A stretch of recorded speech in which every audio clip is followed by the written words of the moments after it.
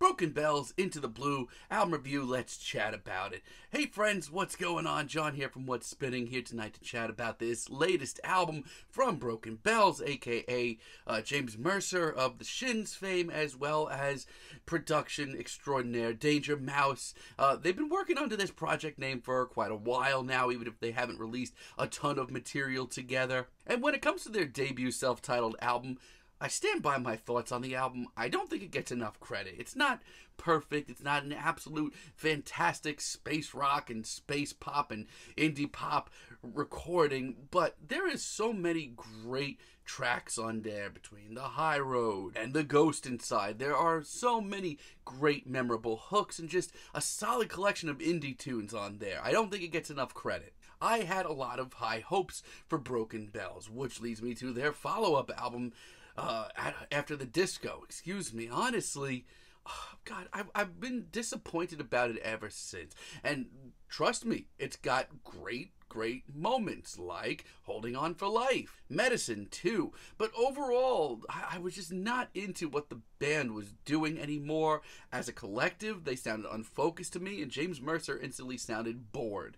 Now, leading up to this new album, I thought a lot of the singles were really enjoyable, pretty solid all around, so much so that I figured I'd give this a listen, and you know what, I'm glad that it did, because I don't think this is a perfect record, but this is at the very least Broken Bells getting refocused and reinvested in their music. We're not in orbit yet early on the album. Gonna be honest with you, this track took me a while to get into. This was the first track released from the album, and honestly, it's a plus 5 minute single that takes a lot of guts. But it's a very sweet, sentimental, spacey ballad that has a lot going for it. It's classy, the strings are really nice, and instantly James Mercer sounds completely reinvigorated in this project. I mean, like, when his heart is truly into something, his vocals are legendary, and that's what we get here. It's a great track. I do really like Invisible Exit as well. This one's a little bit more stripped down. And once again, I have to just commend how much more invested in this project Danger Mouse and James Mercer seem. Because this track is graceful, it's sweet, it's really charming too, even if it sounds like an overly decent modern Shins track. And I was worried about Love Is on the Run. It's a 7-minute monster of a track, but it is really classy once again. The immaculate horns that we get here and this absolutely beautiful atmosphere are really detail-oriented, and I love that. It makes this track a breeze to listen to. It's so beautiful and full of love, too. It's impressive. For this 7 minutes, I cannot be in a bad mood. I'm glad to see that Broken Bells are really refocusing on this album. There are some pretty obvious iffy moments, though, like this album's title track, Into the Blue. I don't know, I'm just not crazy about this track. It's a little too full of itself, it's a little too hazy, and usually those are things that I don't actually mind about the music of Broken Bells. I mean, you need some pretty big, ambitious ideas to make a project like this work, but this is just painfully average. While this atmosphere is very spacey, very neo-psych oriented, it has nothing to fall back on. That and this dime a dozen plotting instrumental is just not for me. I think this is one of the worst tracks here. It's kind of boring. And Fade Away as a finale, I mean, it's not the worst sin committed here, but it's certainly a mixed bag of a track. I mean, I do have to take a moment to shout out Danger Mouse. I mean, you know what you're getting from him. The immaculate production is here in spades, and I will say this. It takes a lot of tracks on this album, really ups their quality. And on Fade Away, he does great with it. I love the somber feel to this track too. But it's just not a complete track, mostly because I don't think James brings his A-game here. Outside of the chorus, that is. It's not a bad track, but it's a mixed bag.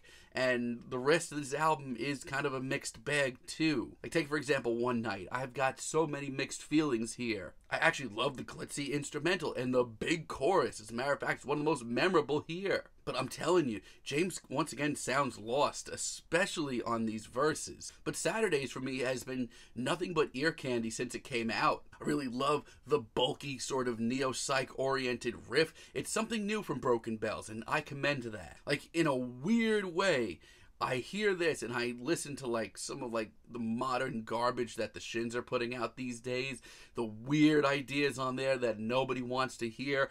Like, I hear a track like this and I actually can understand where James's mind is at these days a little bit more. It's a whole lot more coherent, too. Forgotten Boy is a hell of a deep cut. Man, what is this? When did they break out Space Blues, and why is it so freaking good? This is so downtrodden and tragic. I love how broken down this riff is, and I love how incredibly somber James's performance is on this track. In every way, this is the kind of Risk I wish we heard a little bit more of. But the chase is really good, too. This is once again a very spacious, very atmospheric space rock tune with another very emotional and sentimental performance from James Mercer. Like, this is a very real track. There's a lot of human emotion to this track despite how weird and hazy and psychedelic it gets at times. It's a fantastic track. So this duo still obviously has a lot more to offer still, and that makes me pretty happy at the end of the day. A lot of this album is